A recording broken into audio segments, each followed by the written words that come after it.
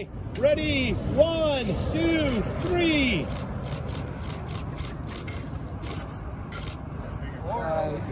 Our office, in conjunction with the legislature, came up with a very novel approach.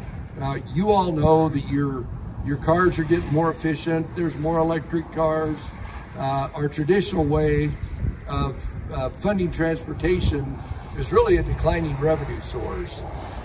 At the same time, these projects are getting to be more and more expensive. So the legislature took online sales tax revenue and put it into a fund that we use for transportation.